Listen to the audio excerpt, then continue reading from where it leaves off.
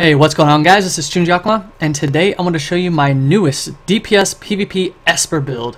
Now I've been having a lot of fun with this, and it's actually increased my survivability by a lot. So without further ado, let's begin.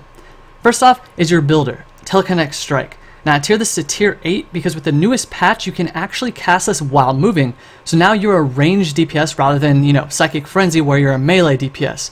This is actually extremely nice for BGs and keeping your distance when fighting stalkers and warriors. At tier 8, this actually helps you generate side charges a lot faster than you could ever expect. With the new changes, this stacks every 3 charges instead of every 6. So you're going to get 2 side charges every 3 attacks instead of every 6, which is really nice. Now for the finisher, I actually really like Telekinetic Storm. I was kind of surprised because before this I was using nothing but Mind Burst. However, the big pluses to Telekinetic Storm is that it stays on the target, and with the amps that I'm about to show you will actually do a crazy amount of damage the lower the player's health is. Now this also helps a lot with stalkers. I generally place a Telekinetic Storm on them regardless of how many psi points I have. If a Telekinetic Storm wears off a stalker, I immediately put it back on if I have a 1-point Telekinetic Storm or a 5-point. It doesn't really matter because stalkers tend to try to escape a lot, and you'll actually be able to see them in stealth because of this skill. It'll follow them in stealth and you can see your telegraph. It's really fantastic. This also does a crazy amount of AoE damage, so in BGs you'll finish off players on accident that you weren't even targeting. I love this ability. I highly suggest you try using it, and I think you're going to like it as much as I do. Alright, so moving on to the support tree. Now currently I have 2 extra ability points, so I just put them in Phantasmal Armor. Phantasmal Armor is actually extremely good because it helps you survive and gives you Interrupt Armor. This Absorb plus your Innate, which is actually mobile now and does not root you, will help you survive a lot better, so I highly suggest taking this ability.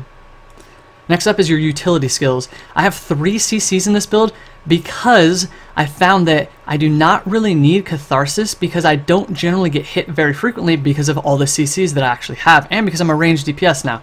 So I use Crush to knock players down, with Restraint to root them, as well as Incapacitate. Now the reason I use these 3 and decided not to use Shockwave is because at the base tier, Shockwave really doesn't push people back that far, and the other ones are just a lot more useful. If I root somebody, I can DPS them while they're rooted, or I can root plus crush them, which means they can't get out of it unless they use a CC break, which is a plus in my favor. Now Incapacitate by itself is fantastic. It makes people confused, and you basically get the full 4 seconds to DPS the target because they have no idea where their weapon is. As always, I'll have Fade Out to get out of CCs, as well as to reduce damage if I'm taking too much from players around me. This is your only CC breaker. Please take it. You're going to regret it if you don't while in PvP. Last up is Projected Spirit. I use this both offensively and defensively. This is a great heal. I've seen it heal myself for 10k in a DPS spec, which is insane, and it also has a really far leap which will help you catch players as well as get away from other players. Pick this up, you're going to love it, trust me. Now as for the amps, this is pretty general setup. However, I'll go over these really quickly. In the Assault tree, obviously get all the Assault power ones to increase your DPS, followed by Superiority, which will increase your initial burst by a ton because it increases your Moxie by 25%, which is your DPS spec. True Sight will help you to avoid getting deflected on your finishers. Follow Through will increase your assault power by a lot once you cast a finisher and land it.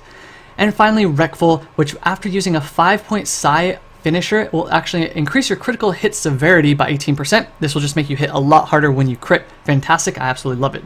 Now the main reason I don't use the power is because A, it's a really short amount of time on your character, and B, I really just didn't have the points to spare at the time.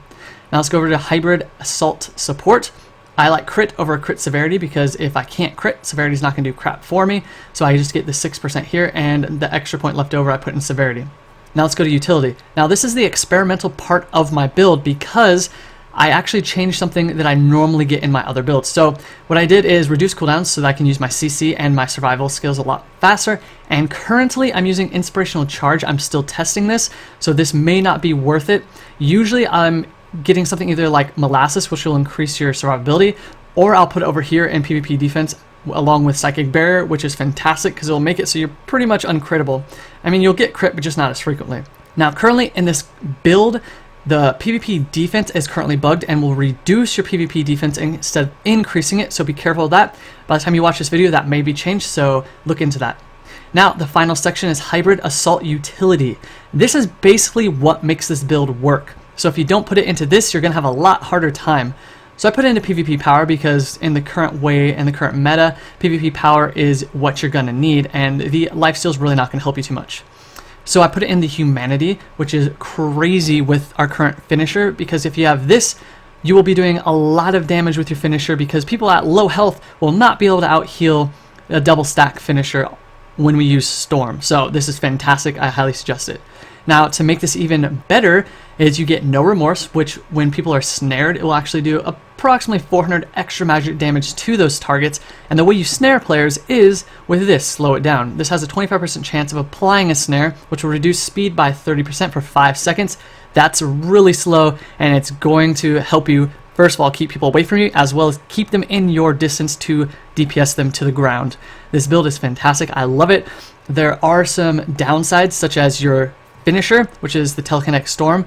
This sometimes misses and will go through targets. So say for instance there's a tiny hill and they're directly in front of you. Sometimes it'll hit the hill, bounce over the target, and land behind them, or sometimes it'll land directly at your feet. And the final one that it kind of sucks is even if you're jumping while you cast this, you may actually cast this over players. So there's a little bit of in this build, and it kind of sucks when it happens, but overall Telekinetic Storm generally lands and you'll get used to it, I promise. Try this build out. Let me know what you think in the comment section below. I've been having so much fun. I've survived a lot better with this build, and I've been destroying players in BGs as well as Arena. Now that was a super quick rundown of this build. If you have any questions, feel free to ask me. I love helping you guys, and I will be streaming this build as well as making more videos with this build in use, so look out for that. Other information about my Twitch as well as my Facebook and Twitter are in the description below. I hope you guys enjoy this build as much as I have, and as always, I'll see you guys next time.